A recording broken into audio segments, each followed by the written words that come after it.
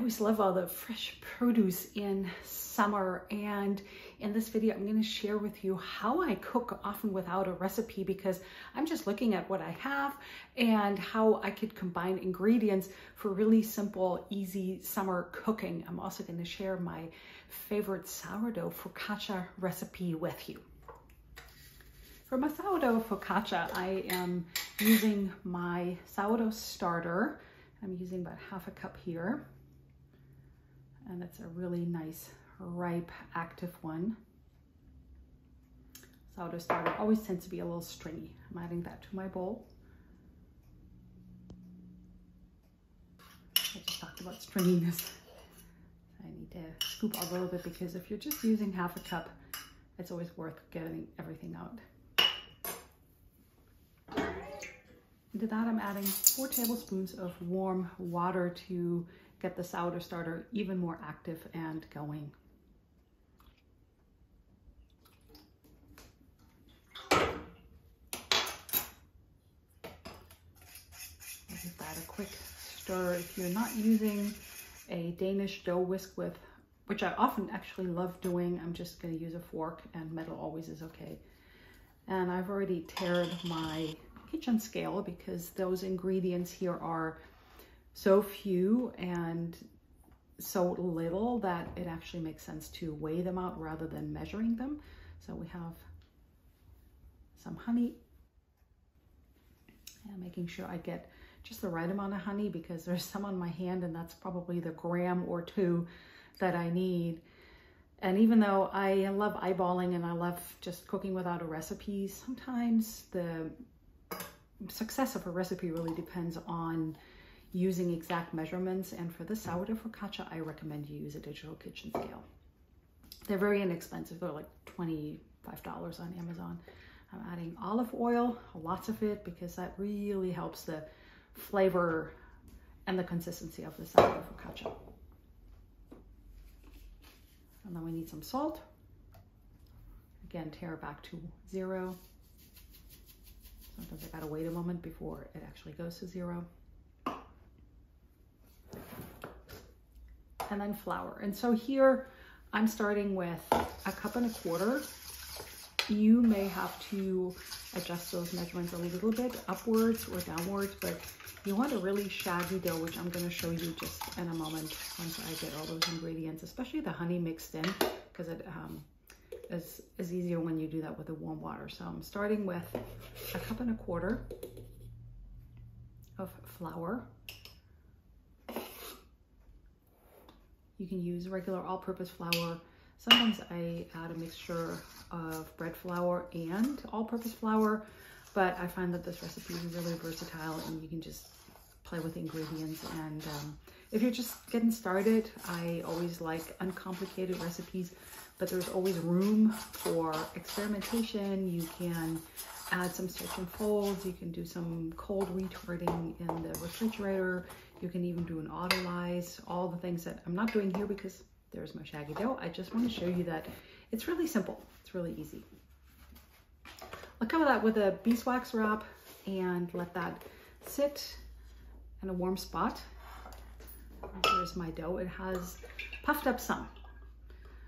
And this is a recipe that's just perfect for 2 to 3 people. And I like using a 8 by 8 square glass baking dish.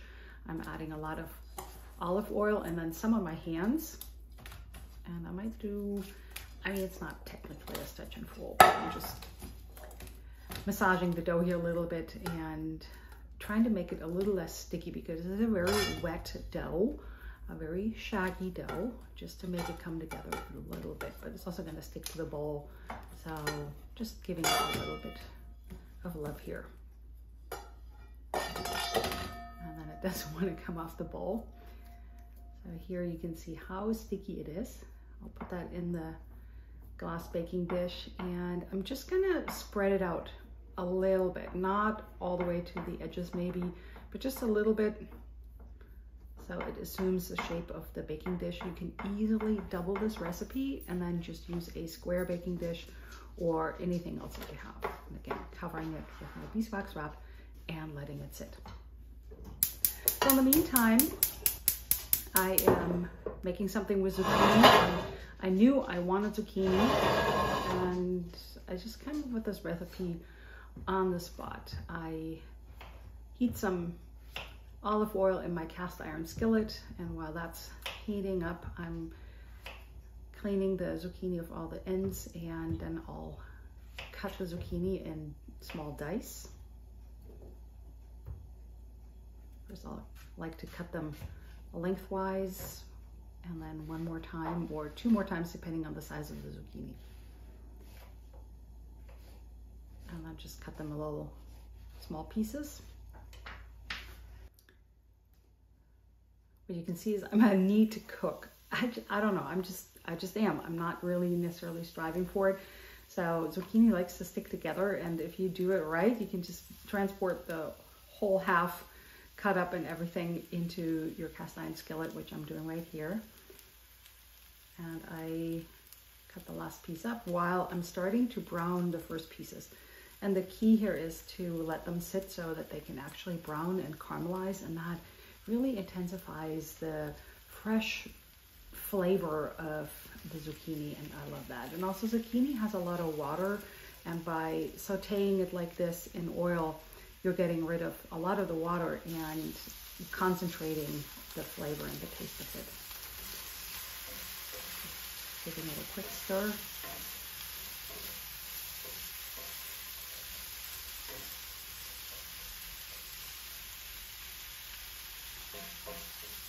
And turn up the heat a little bit, because I know I want them to brown just a little bit more. It's just one of those easy recipes that's always perfect for summer. I've decided to make a type of crustless quiche, if you will. So I'm grating up a lot of cheese. My favorite one is always Gruyere, and I love the Emmy Roth Gruyere. I'll be leaving a link in the description box of this video so you can find them, because they're actually pretty widely available. But the Gruyere is just always the perfect cheese for this type of dish, and I don't mind doing things by hand. Yes, I have some kitchen processors, but I find that by the time I've attached the shredding attachments and put the cheese in there, and then usually I end up with some pieces that I have to chop up by hand anyways, and then by the time I clean everything, I feel like, you know, I'm just as fast for a smaller piece like this with a hand box grater. Just being careful. It's a vegetarian dish, if you know what I mean.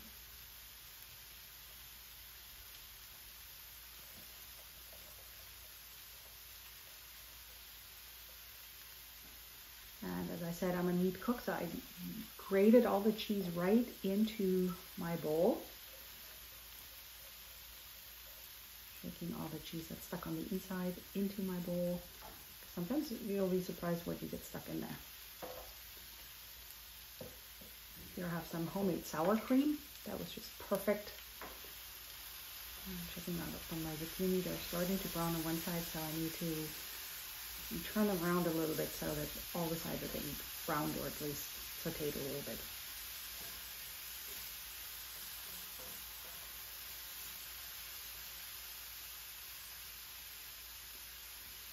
I need a spoon for my sour cream.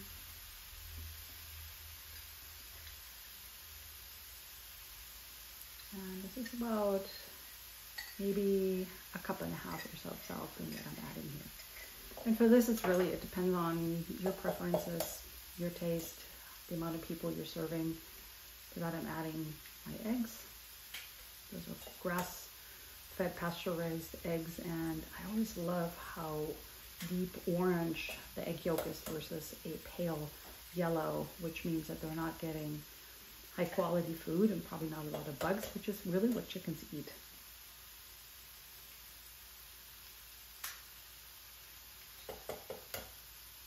Everything happens here in one bowl, as you can see. I'm going with that theme of me being a neat cook.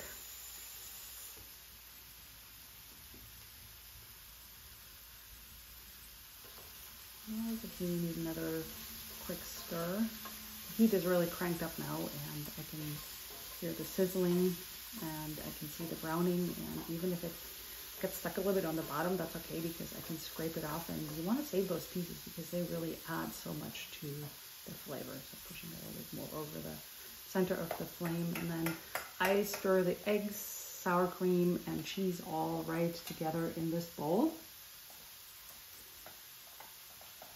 So we're these really simple recipes. Actually, it isn't even a recipe. I just thought about what I had and what I wanted to do. And I'm adding just a little bit more sour cream here because I have it, and yeah, it tastes good. I have another recipe. I have another video in which I'm showing how to make your own sour cream, and I'll also be leaving the link below. And I'm adding some salt to this because the zucchini don't have such a big flavor, and they can take quite a bit of salt, and some fresh ground black pepper. That's always a must.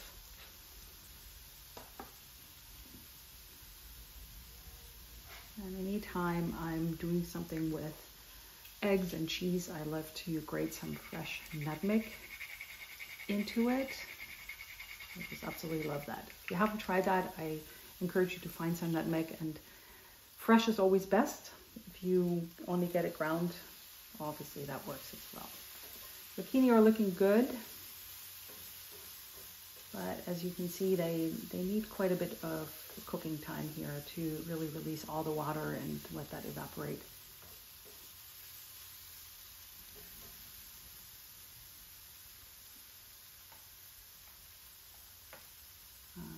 Now I'm mixing in all my spices so they're evenly in there. Now the zucchini are just getting to where I want them, like nice and brown, a little crisp, a little caramelized. Great, that's exactly what I wanted.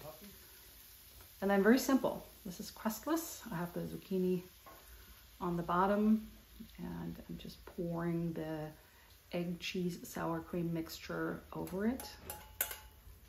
It's nice how it covers really the zucchini, and because the cast iron skillet is still hot, it's already starting the cooking process of the egg cheese mixture. So spread that a little bit and try to submerge most of the zucchini. If they're sticking out, that's fine. It's not really, doesn't matter. I'd already preheated my oven, and I will put it in there at about 375 or 400. And back to the sourdough focaccia, that has nicely risen now, and I'm drizzling some more olive oil on top and spread it out a little bit more towards the edges, and to make it also one thickness. And then I'm using my spread fingers to create these dimples in the top of the dough. And you really want to do that because otherwise it's just going to puff up in the middle, like dome in the middle. And you really want to press it down, so don't be shy, just go ahead. And there's various ways that you can add herbs and vegetables to your sourdough focaccia. Here I'm just using some fresh rosemary from the garden. I'm cutting up some cherry tomatoes in halves and adding them. There's some really beautiful, I want to call it focaccia art out there. You can use other vegetables, but sometimes I just like to keep it simple with rosemary and tomatoes. It always looks so pretty when it's fresh. I have some herbal salt from the European Alps. It's called Allgäuer Kräutersalz. I'm not sure if they ship to this country, but nevertheless, I can leave a link below. And it's really beautiful because it has a nice salt, like a coarser sea salt, and it has a lot of really nice herbs from alpine meadows. And it's so beautiful because you'll have little bright blue petals and some yellow petals and, you know, green herbs. So I think that really adds to the look of the focaccia. And then I'm just putting it right on top of my zucchini quiche here because I don't have enough space otherwise in my oven. Now the quiche is done, so I'll remove the focaccia, take the quiche out. Looks nice and golden brown on top, and then return the focaccia back to the oven because it wasn't quite done and needs another 10 minutes. And then we have some salad going. I always like to add some Dijon mustard to my dressing. Very simple, just olive oil, balsamic vinegar, and some herbs, salt and pepper. Mix that up and pour that over my lettuce here.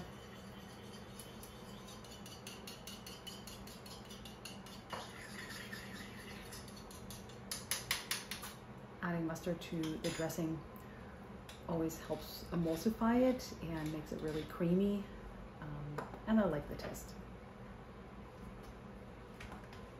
Again, more of my mountain meadow herbal salt. A friend gave that to me recently and it's so pretty. It's so yummy and so pretty.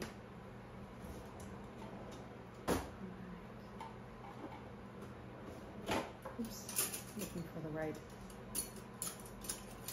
salad mixers.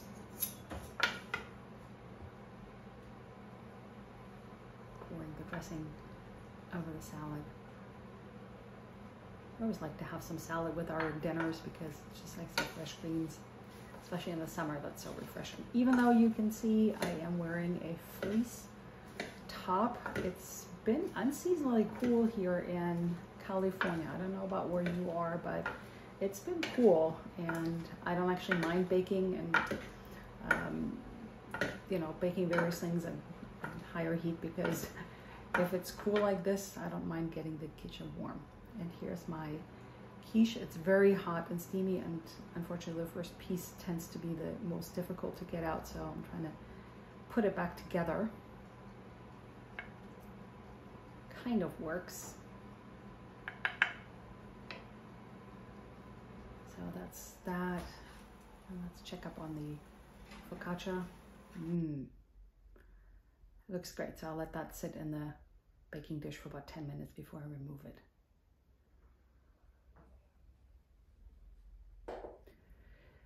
Another evening, I decided to make sourdough pasta, and I already started the dough for it, the pasta dough. And again, I can link the video for you. It's a really simple recipe, and I don't mind that my dough isn't all uniform. It's a little bit dry and shaggy and not really come together, but since I'll be moving it through the pasta machine a few times, I don't mind so much. So I'm just going to try to incorporate a little bit of the drier pieces and the flour that hasn't really come together in there. Find a knife here, and I'll cut that into 4 equal pieces and move them through my pasta maker. It's nice because I can attach it to my kitchen counter. However, if you're giving a close look, you'll see that I have the cabinet door underneath open, because otherwise I wouldn't have enough room for the clamp to attach the pasta maker to the counter. So while I'm doing this, the cabinet underneath is always open. It's kind of funny, but it works. So you can see that the pasta dough is not really staying together, which is totally fine, because the more often you do it, the better it will stick together. And you can use pasta flour for it if you have access to it, or just regular flour. You can also use spelt flour or einkorn flour. You can add some whole grain flour to it. Pasta's really very forgiving. This one has eggs in it, so the eggs make sure that it all sticks together. So I'm just folding it back over and adding some dry pieces to it, trying to make it all pretty uniform. And then I'll move it through it again. You can see that it's already sticking so much better. And it's pretty fun. If you have kids, they often love turning that crank and helping out with pasta. And here I go again, and much better already this time. This is on the widest setting. This is what I always start, and then I fold it back over. If it's really sticky, I might add some flour, but this is not really it. This was kind of dry to begin with, so I didn't need to do that.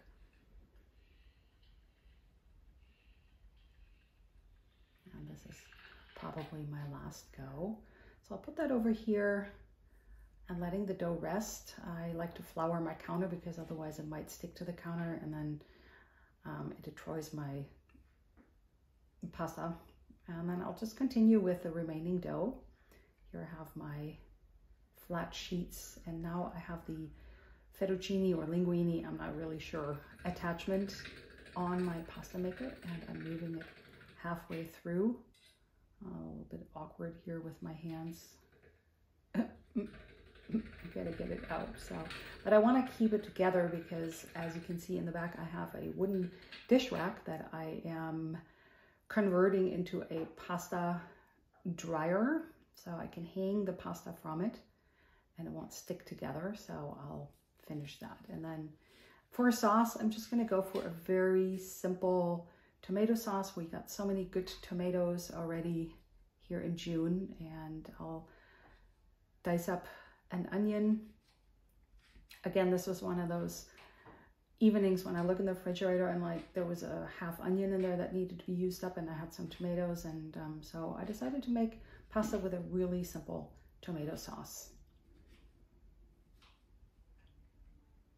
And I told you I'm a neat cook, so I'm trying to keep everything together, which with onions is not always easy. And I can always recommend using a very sharp knife. If you don't have a sharp knife, it makes a lot of sense to try to sharpen it right before you cut an onion, because if you don't use a sharp knife, you'll be pushing the onion around and not actually cutting it, and then makes it a little bit harder. So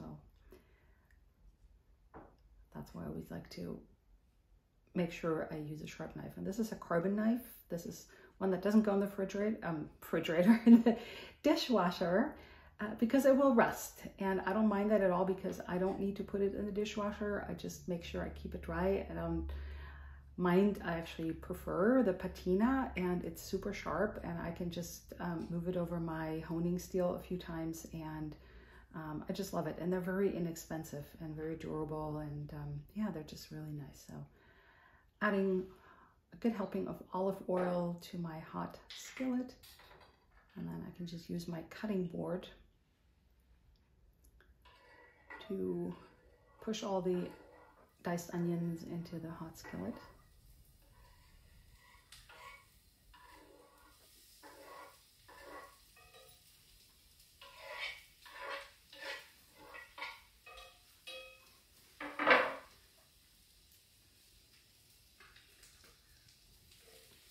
And then I just saute the onions until they're soft and translucent. That will also make them a little bit sweeter, even if you don't use sweet onions, which I actually don't like to use. I find that they have enough sweetness on their own.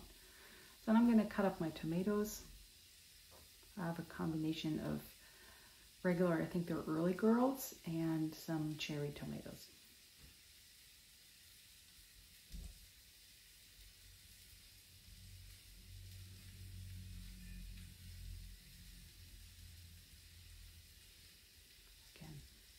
Cutting that in dice. You know, you're using a sharp knife if you can cut your tomato really easily, especially on the skin side. And I'm sure you've tried cutting through tomato and then it was just pushing around and not really actually cutting through it.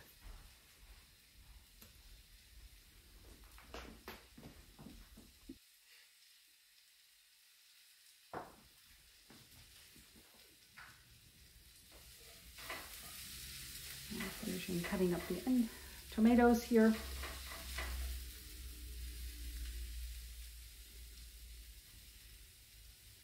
I always love the fresh, slightly acidic taste of the tomatoes in the early summer. It's always so, yeah, so quintessential summer. And if you have good quality ingredients, you really don't need a lot of fancy additions to your recipe. You can just let the good ingredients, high quality ingredients shine, and the sourdough pasta is already so flavorful and actually really simple to make. It's really fun, and every time I do, I am thinking that there's no comparison to store-bought pasta, and it's just so worth it. Yes, it does take a little bit more time, but It's not very difficult, and it's so worth the extra effort. So we have a lot of cherry tomatoes here.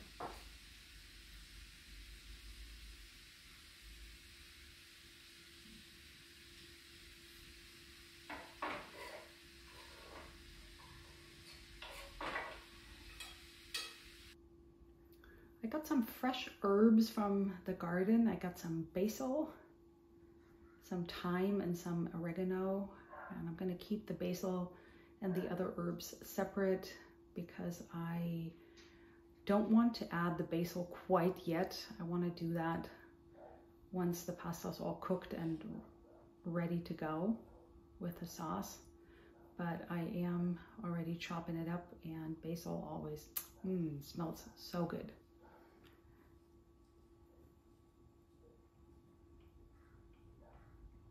I'll keep the chopped basil in a separate small dish.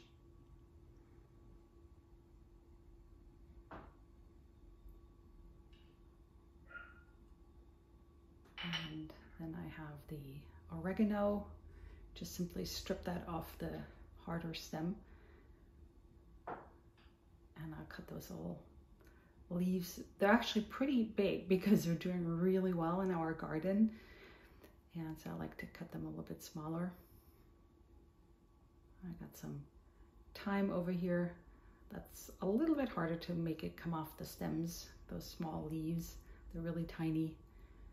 And I always find that those are really good herbs for any pasta sauce, especially tomato sauce.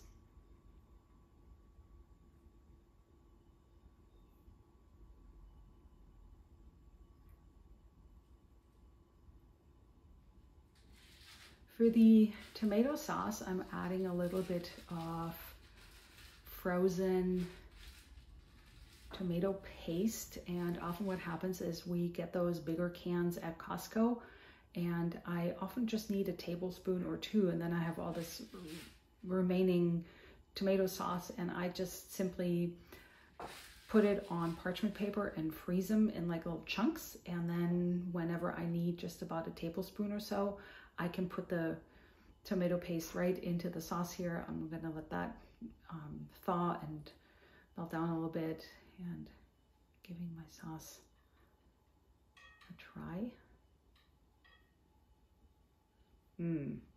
Like I said, quality ingredients always shine on their own.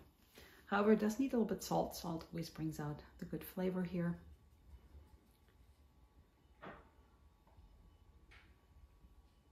And stirring up the frozen, just thawing tomato paste. That will also really help the tomato flavor.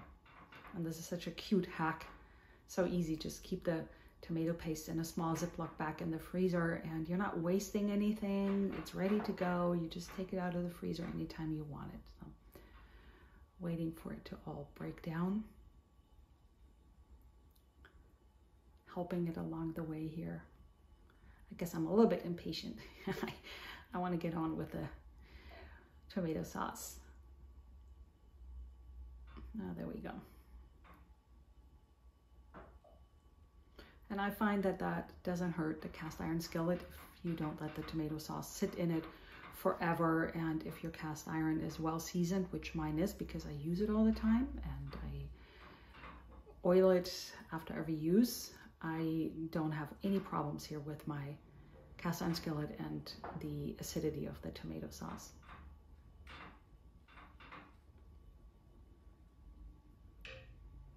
All right, it looks like the pasta water is boiling, and one of the good things about homemade pasta is that when it's fresh, it cooks really quick. So I'm just adding some salt here to the cooking water.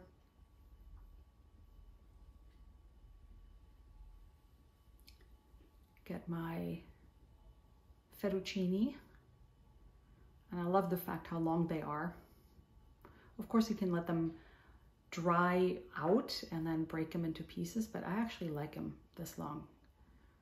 I like to curl them around my fork when I eat them.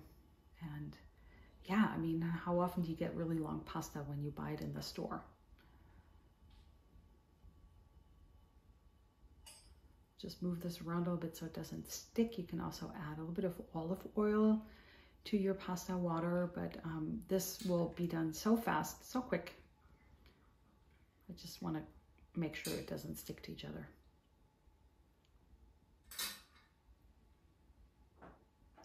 I'm taking a little bit of the pasta water and add that to my tomato sauce. You may have heard about this little hack that it binds your sauce and makes the sauce stick to your pasta once you serve it a little bit better, because the pasta water has some of the flour and the starch in it. So I like to do that, and then I'm cooking it down just a little bit. I'm adding my oregano and chopped thyme to my tomato sauce because I don't really want to cook the herbs for too long. I just want them to be heated up and to release their flavors into the sauce.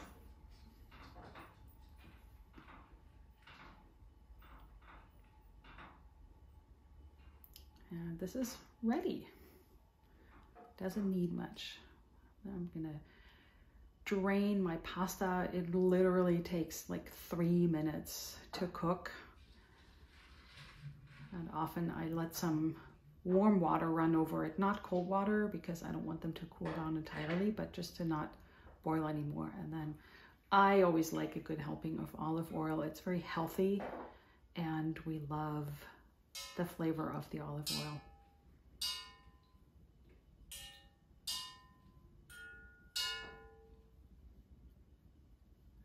Mixing it in with the pasta, making sure the pasta is completely coated. And yeah, as I said, I love olive oil on pasta.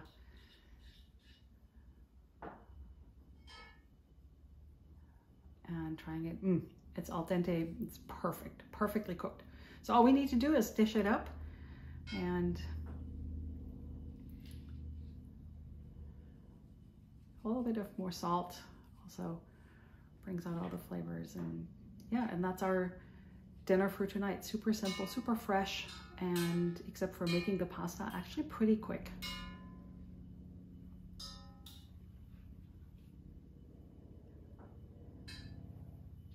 I hope you enjoyed this video. I am always doing my best to answer all your comments for sure. I'm reading them all, even if I don't necessarily get to answering them all. However, I would love to hear from you if you have any questions or comments or any other ideas for me to do videos about, because ultimately I'm here for you and I want to make those videos that serve you. Sounds a little bit like I'm a service, but that you really enjoy the most. Thank you so much for watching, and I will see you in the next video.